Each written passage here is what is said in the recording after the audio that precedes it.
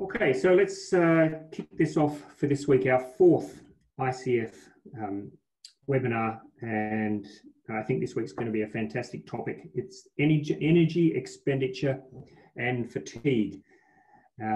We have a fantastic presenter today, incredibly well qualified, Susanna Canoe. She has a PhD in Educational and Sports Sciences. She has a Master's in Physical Education. She's been the Associate Professor of Physical Education in Hungary since last year, I think, Susanna, is that correct? I think that's correct. When I came back to Hungary since last year, yes. And before that, she'd spent several years in Qatar. So she's an author, and she's presented on topics relating to physical health and performance all around the world. So she is very well qualified, very used to dealing with large audiences. So we're hoping that today you will all get something really interesting and beneficial out of this webinar. And now, for those who haven't been with us before, Susanna will take questions at the end of her presentation. The best way to ask a question is to go to the Q&A tab on the bottom of your screen. There's a tab there that says Q&A. If you put your question in there, we will see it. You can also see everyone else's questions, and if there's a question there that you really like, that you would like to have asked, if you can like that question, and what happens is the questions with the most likes work their way up the list, so that way we can give extra emphasis to the questions which are most popular. So go to the Q&A, put your question in, or like another question if you so please. Please don't put questions in the chat section because we don't monitor that so closely. I am watching it, but it's easier if you put the questions in the Q&A section. So we've got about an hour all up, and I'm sure that at the end of this you will be much more learned. Don't forget that we will also post this online in a couple of days' time, so you can recommend it to your friends. You can go back and watch parts that you may have missed, and so it will be online later on. So I'm going to hand over to you, Susanna. Good luck with the presentation, and I'll join you again at the end. Thank you.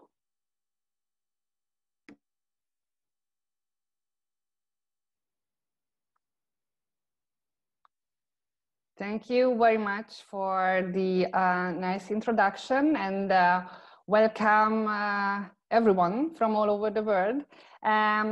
Good morning, good afternoon, and good evening. And very happy to see that the number of coaches interested in this topic. So let's see what are we talking about. It's the energy expenditure and fatigue.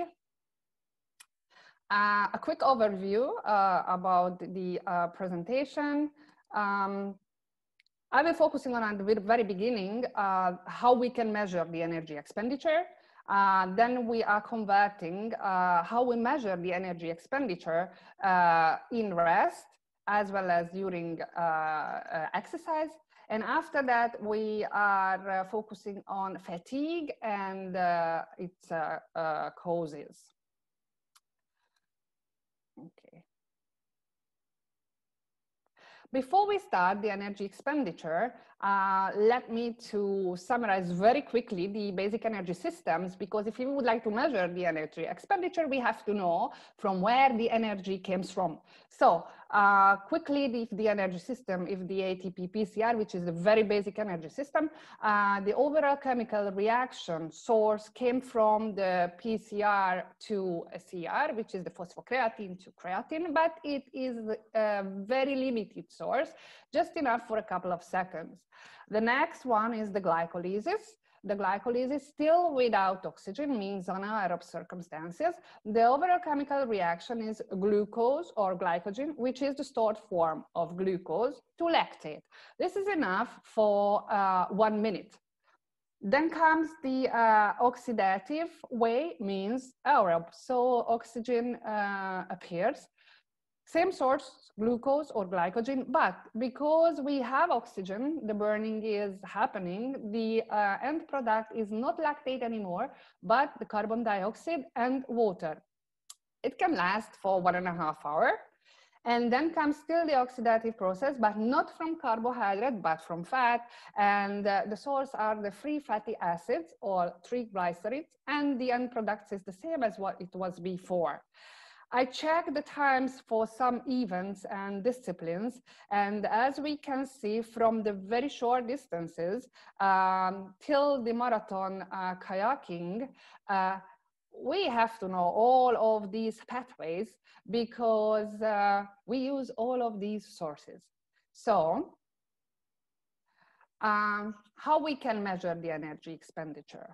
What I share now is the indirect calorimetry. It's not surprised that there is a direct one, but only in labor circumstances. So during the indirect calorimetry, we are measuring the oxygen consumption and the carbon dioxide produced. Measuring the respiratory gas concentrations. The older methods were more accurate, but very slow. What we are using now, and nowadays, more expensive, less accurate, but better and better equipment available. What are these equipments? On the first picture, you can see the special Douglas bag, what we used for analyzing the gases. Nowadays, scientists use a breath-by-breath analysis, which is quite often used portable devices during the physical activity, on the training, and exactly on the movement pattern what athletes doing. In kayak canoeing, these portable devices also appear even on the water or in the laboratory during the kayak ergometer testing. To understand the metabolic rate, we have to define and differentiate between the resting and basal metabolic rate to the total daily metabolic activity and metabolic rate. The resting metabolic rate just in a very standardized conditions, a little bit higher, around 5 to 10% higher, the basal metabolic rate, which is still for normal working of the organs, around 1,200 to 2,400 kilocalorie per day. But for us, it's more important the total daily metabolic activity and daily metabolic rate, which includes the normal daily activities.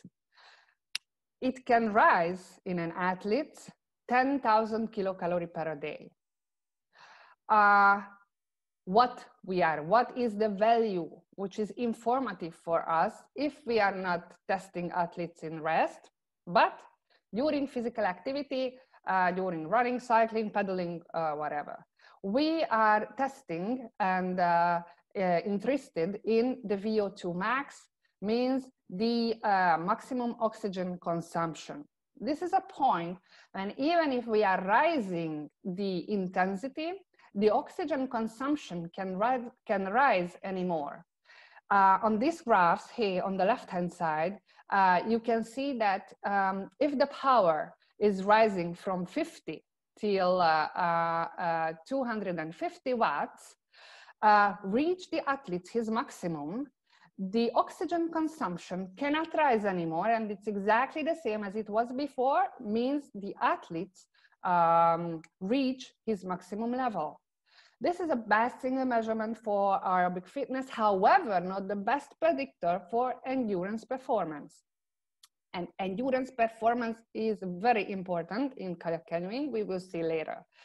Why not the best? Because the performance can increase and continuously improve, even the plateau appears after an 8 to 12 weeks of exercise and endurance training.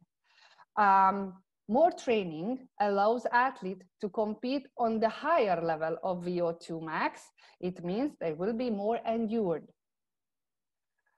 To value how we can express the oxygen consumption. The first is net value, liter per minute.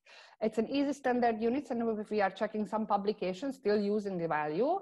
However, difficult to compare athletes, especially difficult to compare the different gender athletes. The second one is the relative value means the milliliter per oxygen, milliliter oxygen per kilogram per minute, where we will be able to compare the athletes based on their body sizes, which is strongly influence the value.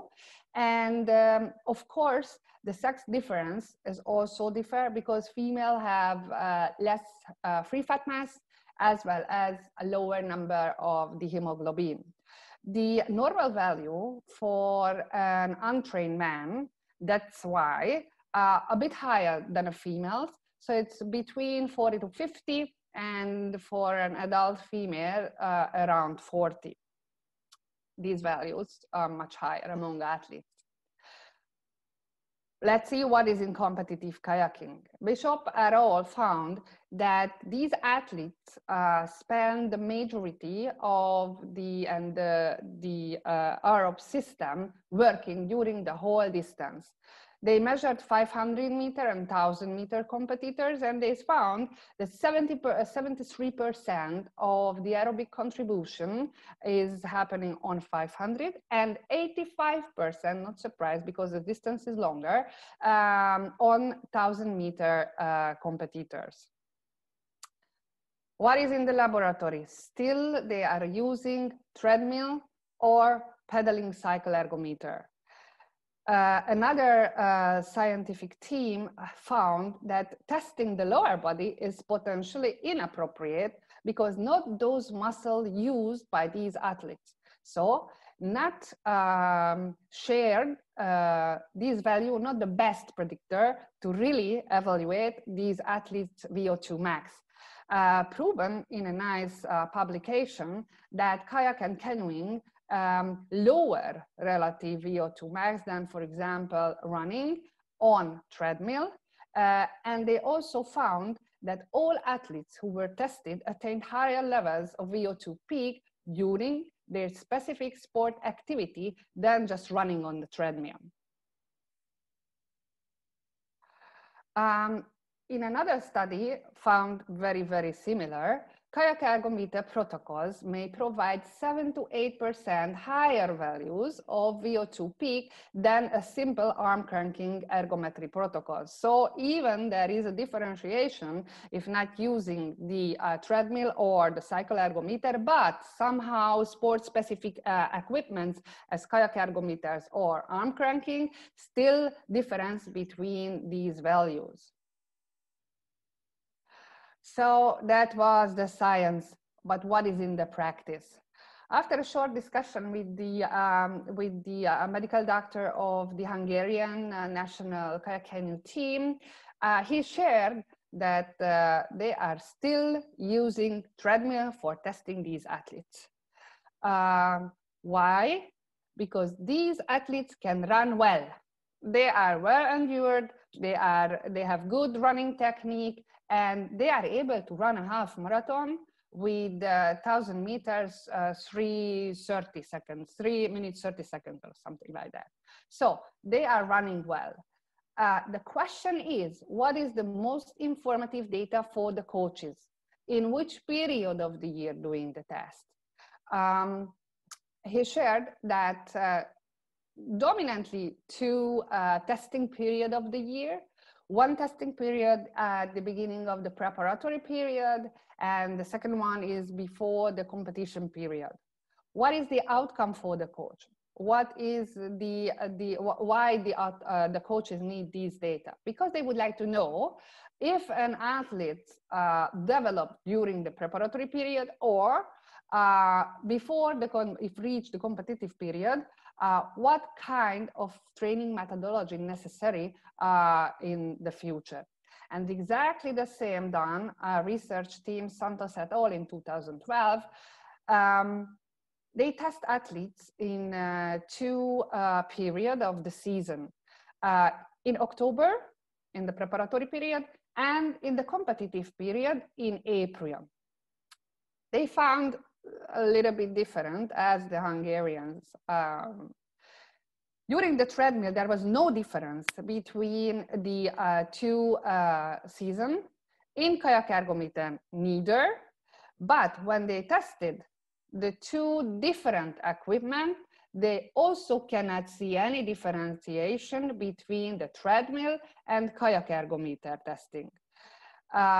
Here I have to mention and cannot forget that the athletes and the involved athletes to the study, only 5 elite kayakers.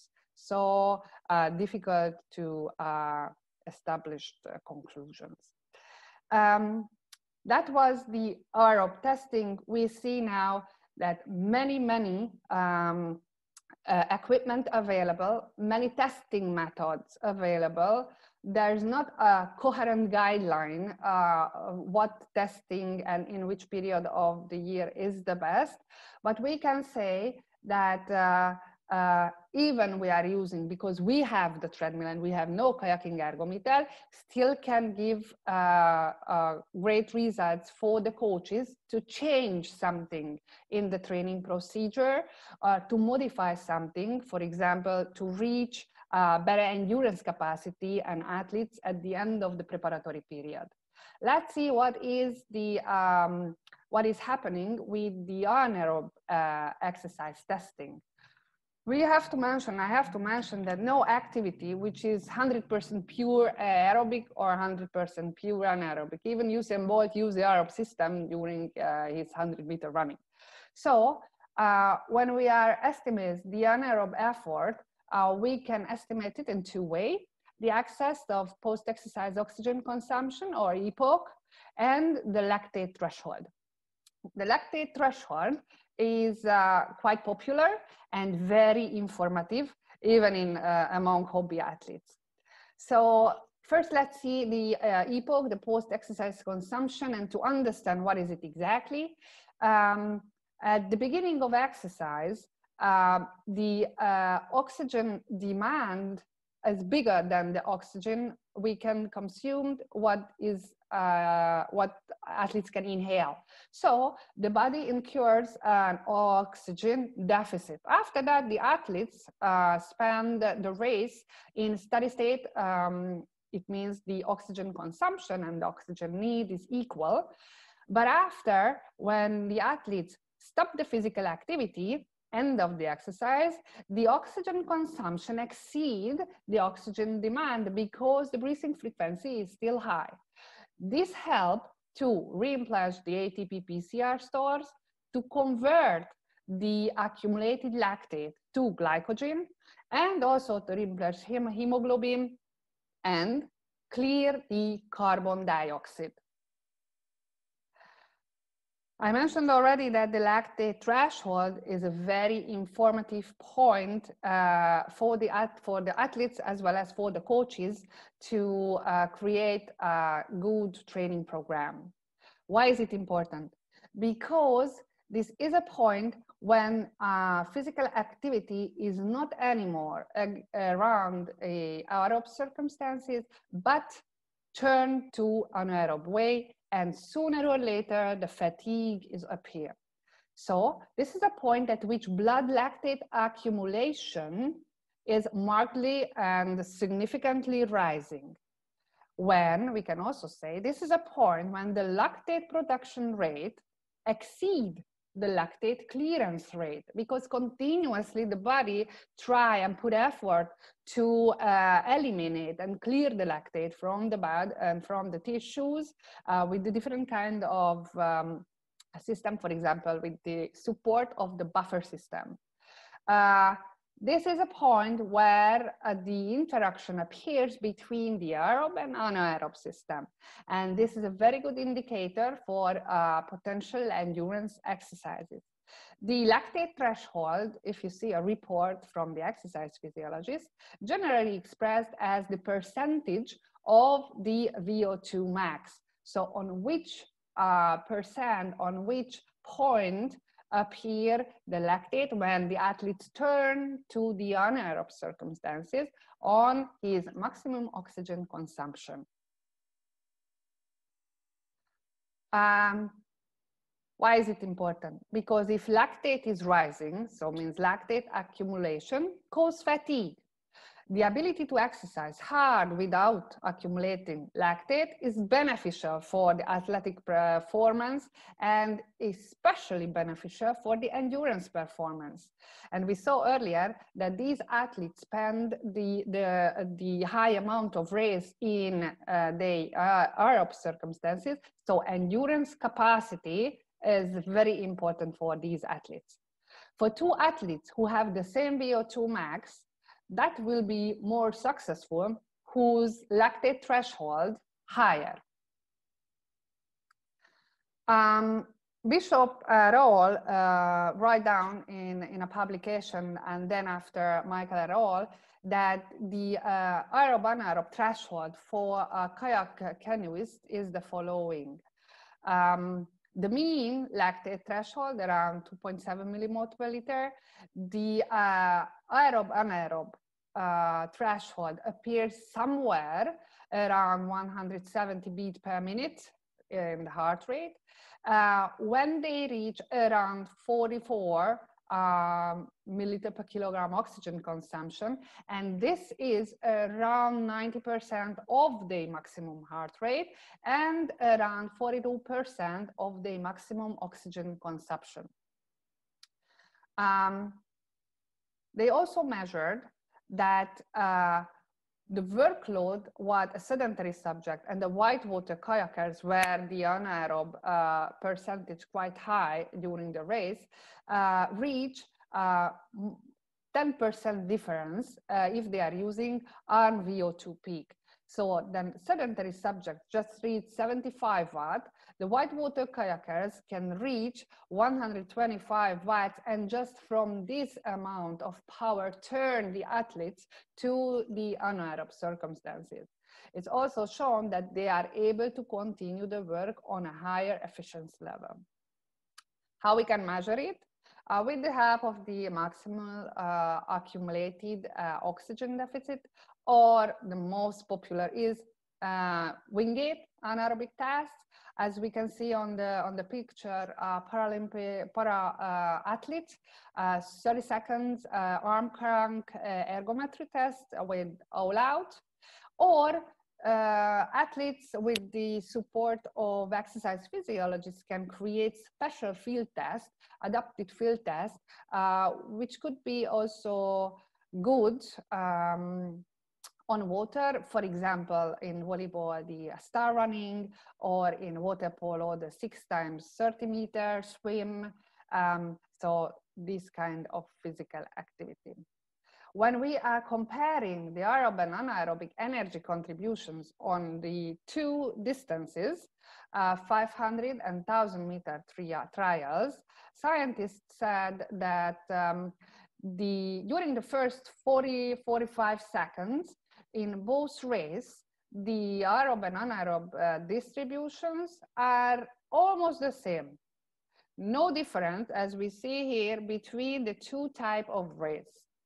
But easy to explain why, because the similar start strategy.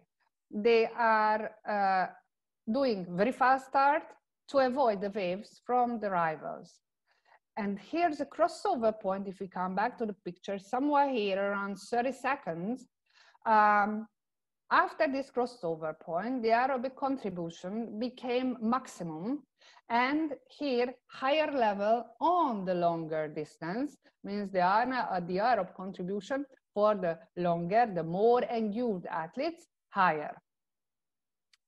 But what is this crossover concept or crossover point? When we are focusing on the graph here on the bottom and just viewing the left-hand side and moving our view from the left hand to the right-hand side, we can see that on the bottom on this axis is the intensity. So when the intensity is low, the energy gain or the energy delivered from fat is quite high. When the intensity is rising, the energy gain from fat is decreasing and the carbohydrate is rising. Where the two curves intersect each other, that is the crossover point when the carbohydrate utilization and the fat utilization crossing each other. Why is it important?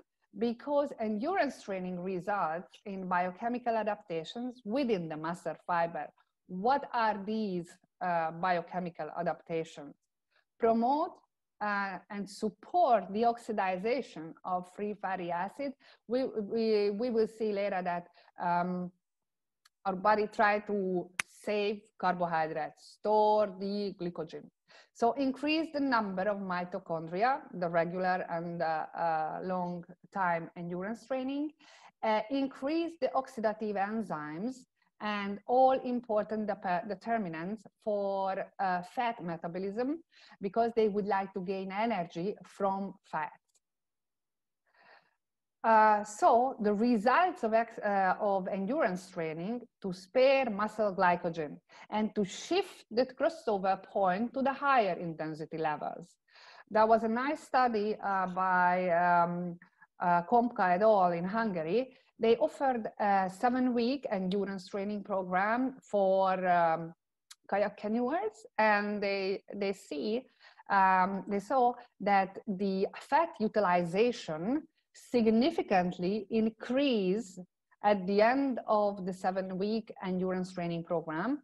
However, the carbohydrate utilization decreasing was not significant, but the tendency is visible. This shows and proves that the endurance training can change the utilization of the two sources. Still the anaerobe testing, upper body anaerobe testing, Wingate test. As we saw earlier for the aerobe testing, it's not consistent. Same happening here during the anaerobe testing. The anaerobe capacity and its testing in canoe or even kayak or other paddlers is not consistent.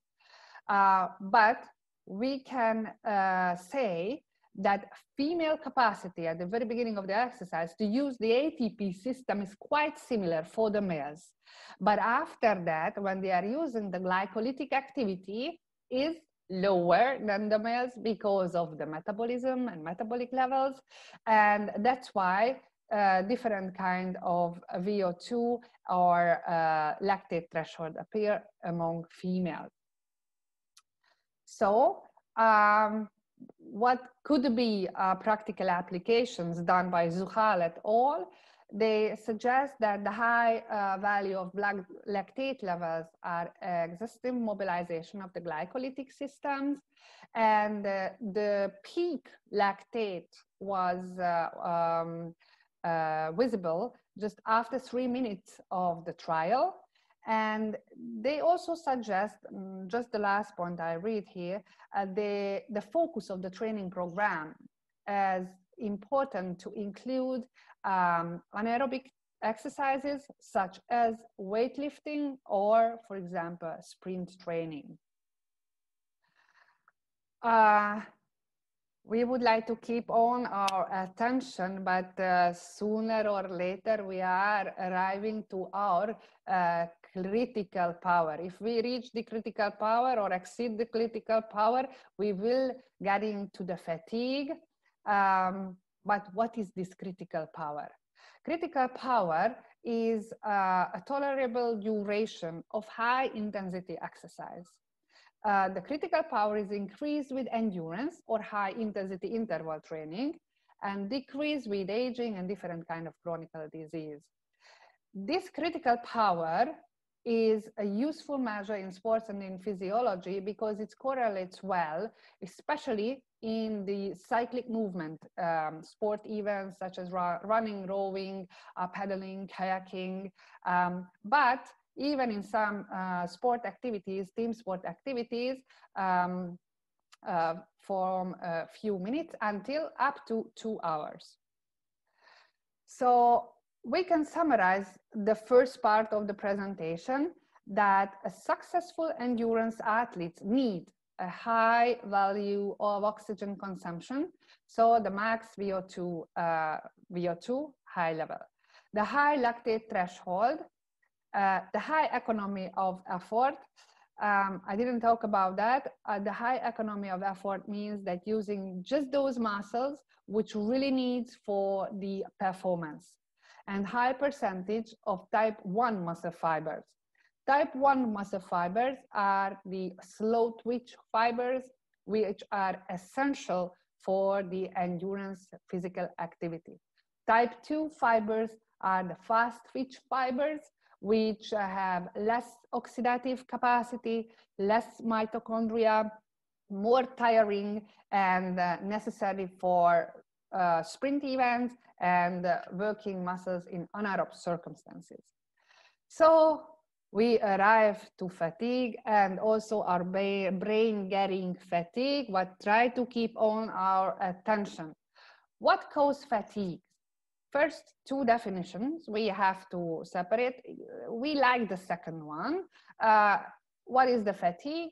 Inability to maintain the required power output to continue on the same level the muscular work.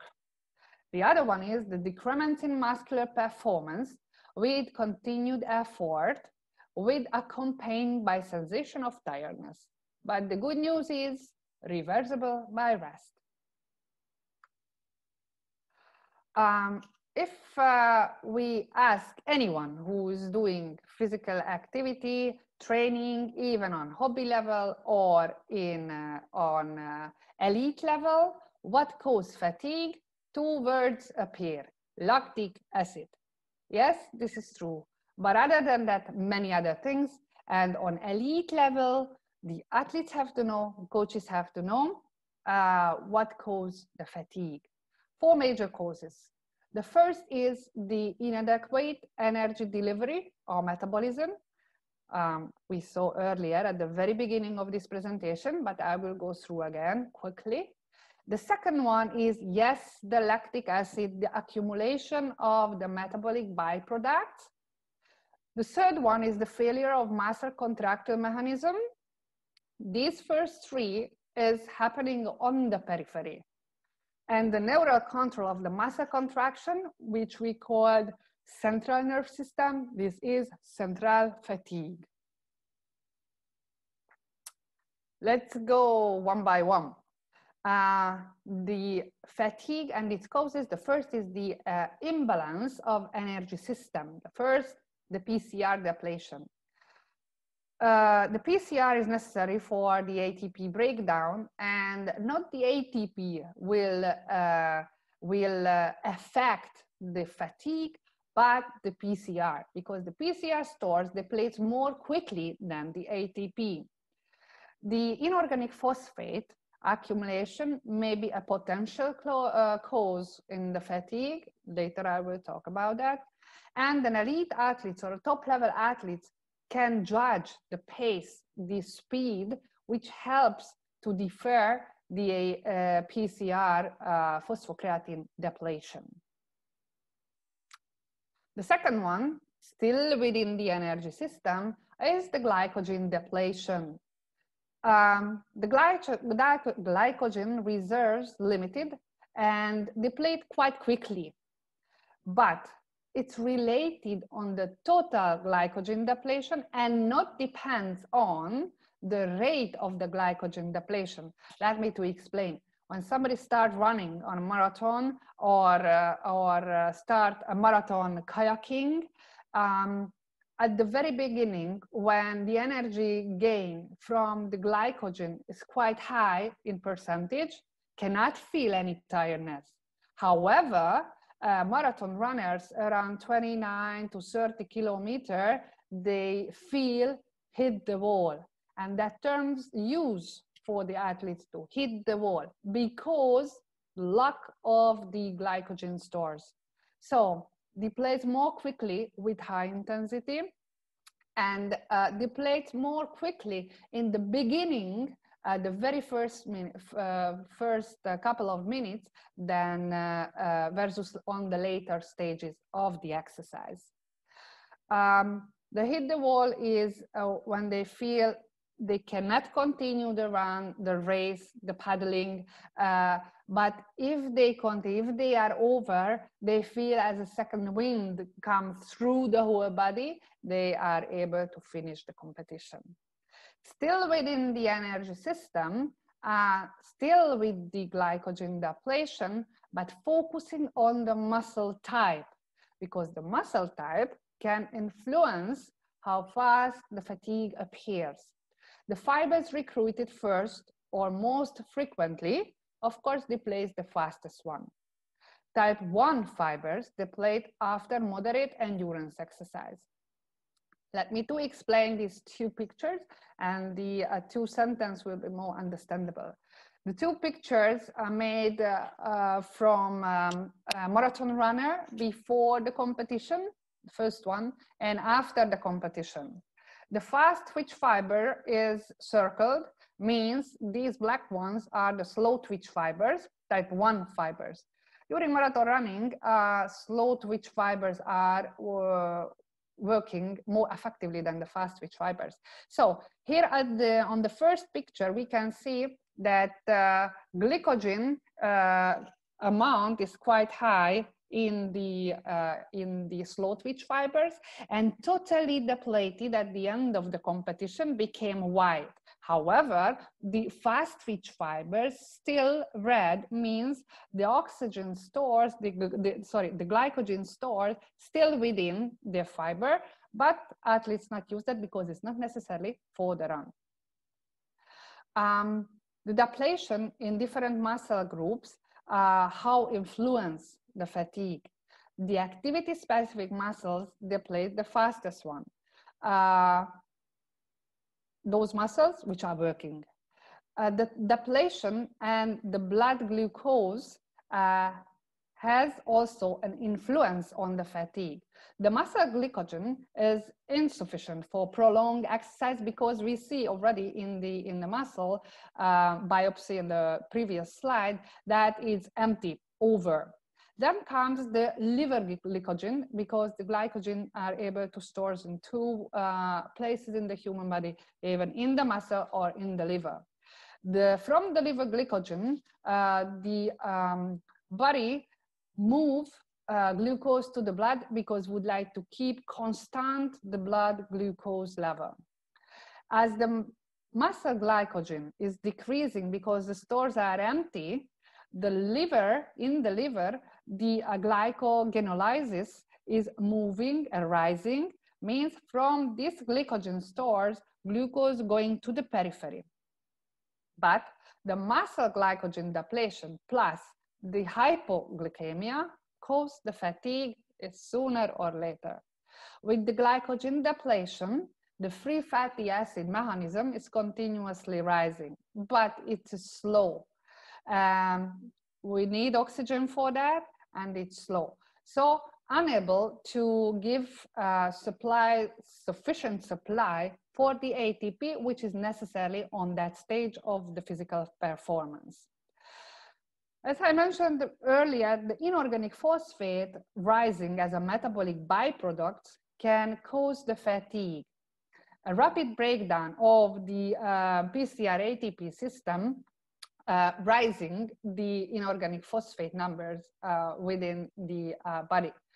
ATP is the adenosine triphosphate. When it's divided, when it's break down to adenosine diphosphate, an inorganic phosphate group is rising, and this phosphate group can cause fatigue.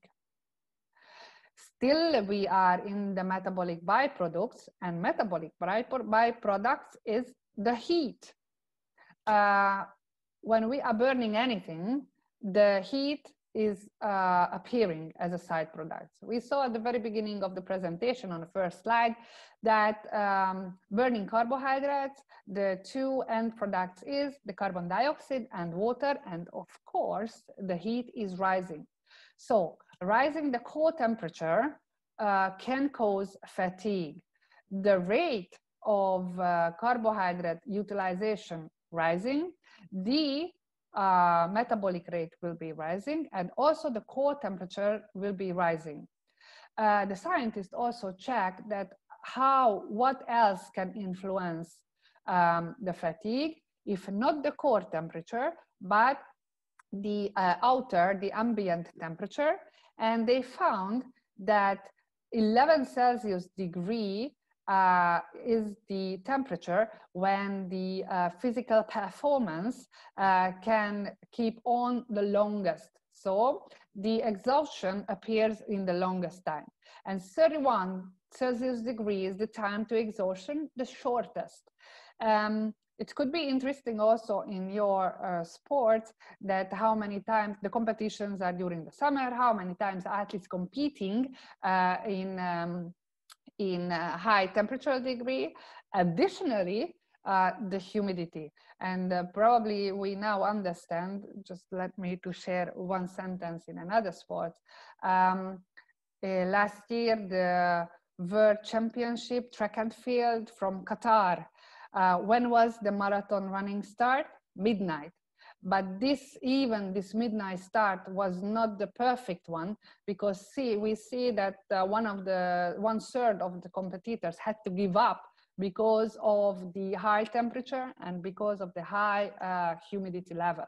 So the fatigue appears much earlier than they trained before. In some studies, they suggest muscle pre-cooling before the exercise, but it raises many questions. So pre-cooling studies confirm that increasing body heat is a limiting factor of the performance. The pre-cooling is probably good for endurance athletes, but not the sprint athletes, and could be especially good for those who are exercising endurance exercise in warm conditions. But in a physiology aspect, if we are pre-cooling the body, probably we can elongate to appear the fatigue, but cooling down the muscles can be dangerous. The athletes can be, the fibers can be damaged, microfiber damages, more stiff, the circulation is limited because vasoconstriction appears in the vessels. So many questions rising pre-cooling before competition. Still we are with the metabolic products, lactic acid, arriving to the lactic acid. And lactic acid, yes, it causes fatigue. How? That if it's not immediately cleared from the blood, the hydrogen ion concentration is rising. If the hydrogen ion concentration is rising, the muscle pH is decreasing, and the human body don't like any changes. We like the homeostasis. So if this pH moving to acidosis, the buffer system starts working and save our body and control this pH not to drop down to 1.5, but under 6.97 inhibits the glycolytic enzymes, and around 6.4 prevents further glycogen breakdown. It's a protective mechanism of the human body to stay alive. But lactic acid, not bad at all. If the clearance and the production in balance, the fatigue appears later. Lactic acid can be a source and the fuel for energy gain processes in different kinds of organs. For example, shuttled from type 2 fibers to type 1 for oxidization. And in the liver, with the help of the gluconeogenesis, the liver is able to produce from lactic acid glucose again for the body. The neural transmission is last, which appears on the periphery, but as well as in the central nerve system. If it appears on the periphery, it means that somewhere imbalance in the motor unit. The motor unit is the innervation of the working muscle, comes from the nerve to the muscles. The possible causes which can cause fatigue when the acetylcholine synthesis and release decrease, increase the muscle fiber stimulus, and which could be the most important, the fatigue may inhibit the calcium ions release from the sarcoplasmatic reticulum, and for the normal muscle contraction, the calcium is essential. The central nerve system fatigue is not well understood yet, but different kind of theory appears in the literature. Some consciousness or consciousness unwillingness to endure or to feel more pain. Discomfort or fatigue, this is a warning sign, but elite athletes can learn proper pacing and tolerate the fatigue. When we are testing endurance athletes, we can see that they are almost crying on the treadmill or on the bicycle because of the pain. However, they are still continuing the high level physical activity. Okay, the fatigue appears, what we can do. If the fatigue appears because of the depletion of different kind of energy system, the recovery is suggesting a different recovery. So the ATP PCR, we cannot do anything, rest.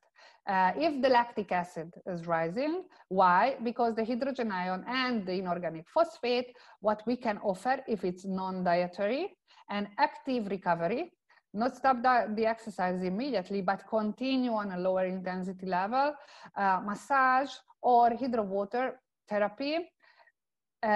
All of these support the higher blood circulation. If the blood circulation is higher, the lactic acid elimination and clearance is faster. If the predominant energy system is aerobic, it means the fluid depletion, glycogen stores or fat stores, or dehydration, we can solve the problem with dietary, means high glycemic index food, for example, these high energy bars during the training or on the competition for long distance endurance physical activity, and of course the rehydration, and the same as mentioned before. There was a nice meta-analysis, and more athletes use the body immersion, cold water immersion, and this meta-analysis suggests that around 11 to 15 Celsius degree water, immerse the body around 11 to 15 minutes, can significantly reduce the muscle soreness. There are some athletes and very creative coaches who are created cold water immersion right after the exercise, and these athletes, if track and field runners or just using the lower body, quite lucky, immerse just the lower body, it means the extremities. However, quite often we can see these pictures, the full body immersion, and as we see on the picture, these athletes smiles not honest too much. So we are over the fatigue, the muscle soreness appears. Two types of muscle soreness, the acute muscle soreness and delayed onset muscle soreness. We have to differentiate between these two types of fatigue and muscle soreness. The acute muscle soreness right after the exercise, right after the training, because of the hydrogen ion concentration is rising, because of the lactate, and because of the tissue edema. But this disappears several hours after the exercise. However, the delay onset muscle soreness is appearing just 24, 48 hours after the exercise, especially after if an athlete's doing eccentric muscle construction, because structural damage in the muscle, because inflammatory reaction, not because of the lactate level is rising, but because of the microfiber damages within the Z lines and the inflammatory, these are the free radicals which are rising in the body. when it's disappearing, right, not right after, but a couple of days after its appearance. So the scientists suggest that the eccentric component of a training could be at the very beginning of the exercise, or start low intensity and rise progressively the high intensity to the high intensity exercises. But we and coaches cannot forget that the delay onset muscle soreness is essential for the muscle hypertrophy. Because of these microfiber damages, we gain and stimulate the muscle hypertrophy in the muscle. So I guess now we reach our critical power. We are out of the fatigue, and thank you very much for your attention. And I'm happy to answer for some questions. That was fantastic, Susanna. Thank you so much for the presentation. A lot of really interesting stuff there. I think I now have a better idea why I can't walk 2 days after I've been for a run, but that might have something to do with the fact that I'm actually quite old. Great to see so many people with questions as well. Please, if you have questions, go to the Q&A tab at the bottom of the screen. And if there's a question there that you particularly like, then just like it and it'll go up through the list. Now, Susanna, Nicholas has already asked, and I think one or two others, can they access your research? Can they access some of the stuff you referred to? Sorry, I forgot to share that all these data and all the publication you can find on each slide. You can easily click on that, each link available, and for free, you can check all these publication online. Brilliant, fantastic. So that's great. Everything that Susanna referred to, you can go back. As I said, this will be published. This video will be posted in a couple of days' time, so you'll have a chance to go back and click on those links that Susanna has kindly provided. First question is in fact from Nicholas. Can you please clarify the difference between critical power and lactate threshold in canoe kayak athletes, and where you will use both? No, I prefer use the lactate threshold, and as I have limited experience, but as I saw, both exercise scientists, means exercise physiologists, use the lactate threshold because it's much easier and to determine in laboratory and give exact picture when an athlete can be trained in aerobe way or turn to anaerobe way. The critical power is when somebody is able to do the physical activity in aerobe way. If it's not reached the lactate threshold, it means that the lactate accumulation and lactate clearance in balance and can continue the physical activity and not turn to anaerobic way. Okay. Good answer. Andreas says, is it possible to increase liver glycogen, e.g. preload, before a race? And can the liver supply sufficient glycogen? With the dietary habits, that is my question. With the dietary, you mean to upload or to increase the sources with the help of dietary? Yes, I can say no. There was a very nice conference, and the director of the Hungarian Dietary Institute said the following sentence. You will be not an Olympic athlete if you are eating well or using different kind of supplementation, but you can lose your gold medal if you are not using the appropriate dietary or supplementation. So in track and field and in some athletes and in some sports, they are using, for example, the ATP PCR supplementation could be dangerous because it's also catch the water to the muscle and moving water to the muscle after that the athletes became more injured. So I can say no. Okay. John asks, can sports massage help in the recovery and minimize DOMS right after a heavy training and in between training days? Very good questions, and I'm waiting for this question. Thank you. Because here, and I forgot to explain, and here I can mention, could be dangerous, not helpful, but it could be dangerous. The massage is excellent right after the physical activity, a soft massage, rising the blood circulation.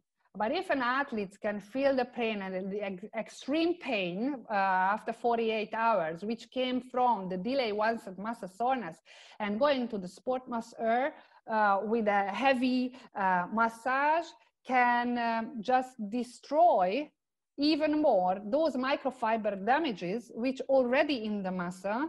And if there is a damage with the Z line and we are pushing it, the damage will be bigger and the edema can be even bigger. So we can not suggest the massage for the delay onset muscle soreness. There was an excellent study a couple of years ago. They compared different kind of methods to cure the muscle soreness. They use the vibration, they use the ultrasound, they use the continuous low intensity physical activity, but they cannot find, they cannot find the best to reduce the muscle soreness. So just we have to state that even the intensity of the training is the important factor, or just the rest. We have to survive these days. Wow, okay, that's very good advice. Another question, is the crossover point concept proven, and what research supports this? The crossover point is proven. It's from the best exercise physiology book. It's a Wilmore Costill book. The publication is on the slide. It's checkable. Okay. Is neural transmission breakdown the last of the fatiguing effects to take place? For example, after the ATP glycogen depletion. Does that make sense to you? Just a minute. Is the neural transmission breakdown the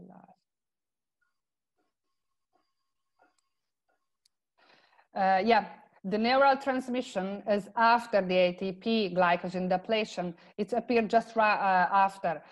First, always the source depletion. It means the glycogen, the ATP, and the fat. But then after comes the neural transmission, which is on the periphery. Means the neural transmission in the motor unit. The central fatigue, so central nerve system fatigue, is a different question, because many other things can influence the central fatigue.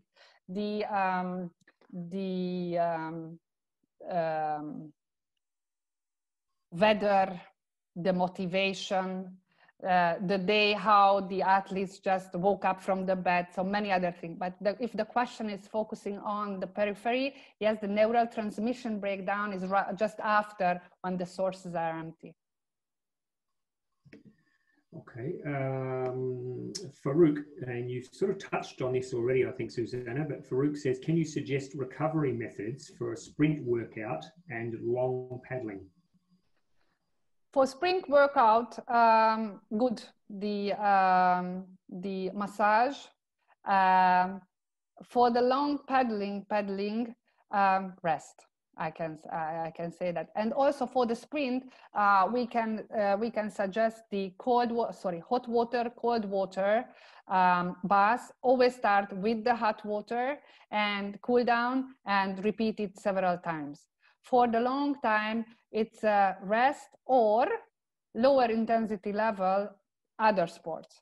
So not paddling, but something else. Here's a question which I'm sure a lot of our coaches will be interested. Can you please explain the energy system interaction which leads to an increase in pace at the end of a race in either the 500 meters or 1000 meters in the sprint for the finish line? Is this determined mostly by how aerobically fit you are? Yes. But this question was also in my mind when I prepared myself for the presentation.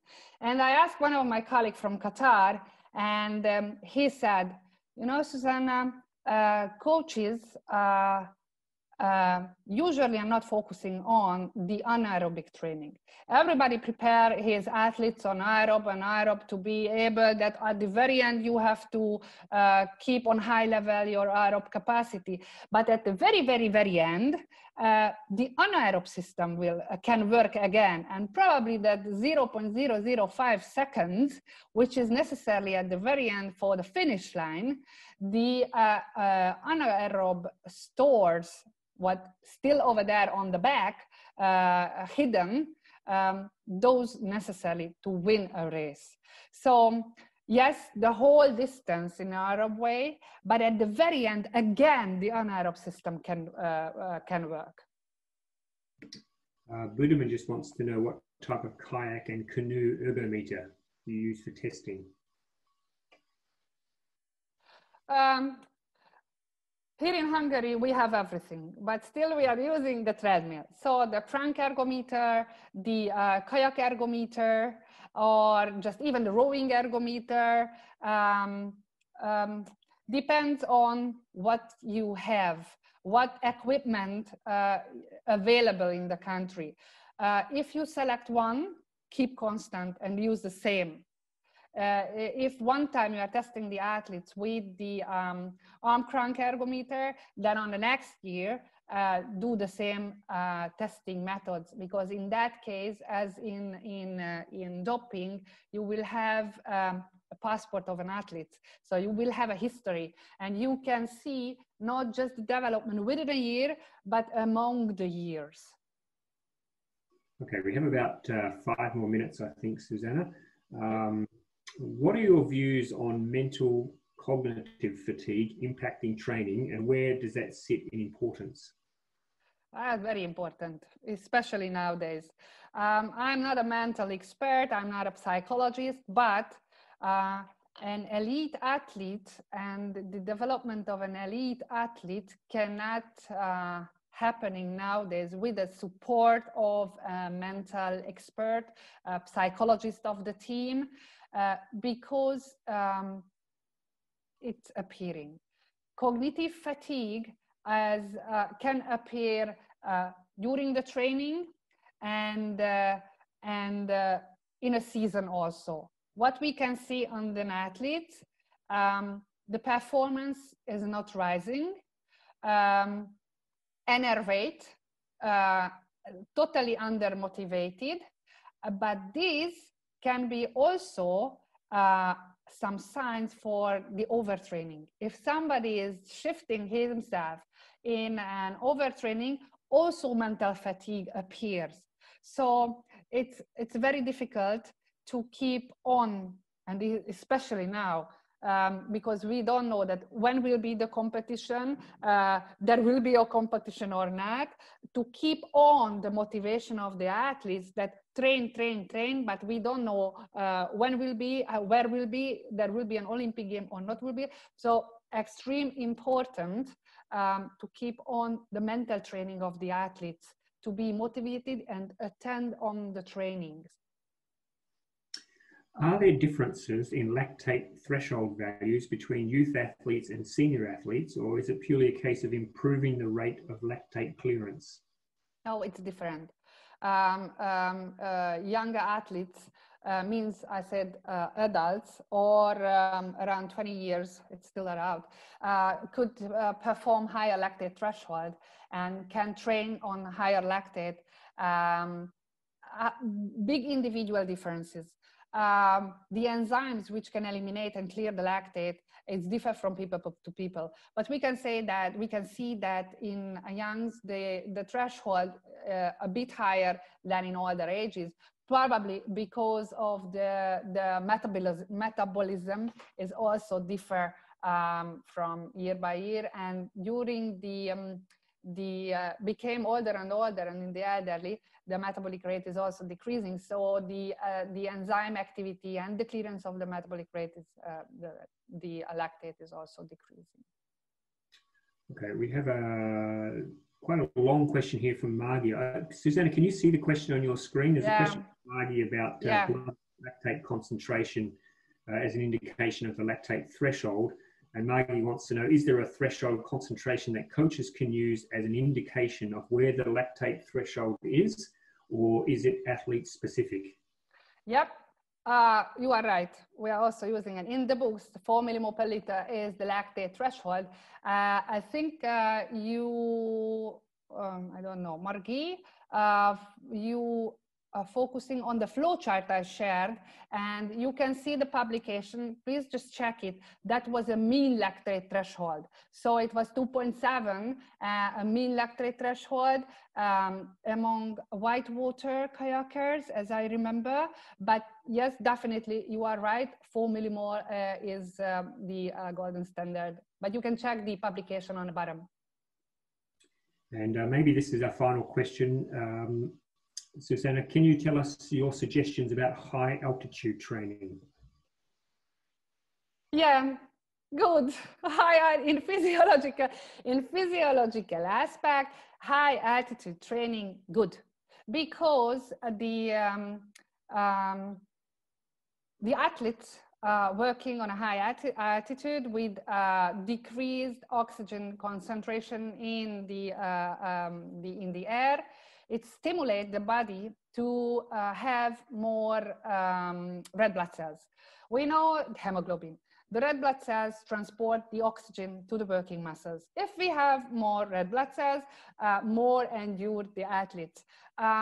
Still quite, not still, I said still, but now we have some difficulties to travel on high altitude and do the high altitude training around 2,000 meters and above. That is the cutoff point to stimulate the body for the red blood cells production. But now we don't have to travel because of the high altitude chambers. And those athletes and those coaches who are so lucky, as we were in Qatar, in a big training center in Qatar, they have these high altitude chambers when athletes spend time and stimulate body for the higher red blood numbers, producing red blood numbers, especially in the preparatory period. So they use it for swimmers as well as for track and field runners. And they quite often use, still they are quite often use it. So yes, it's a good training and training method which is still not against the doping policy. Susanna, it's been fantastic. Thank you so much. As Susanna mentioned, there are links to all her research and a lot of the other information she provided today on the slides.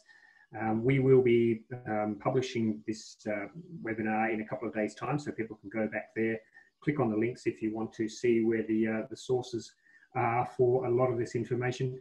Before we let you go, Susanna, anything you want to add, anything you want to finish off with for today?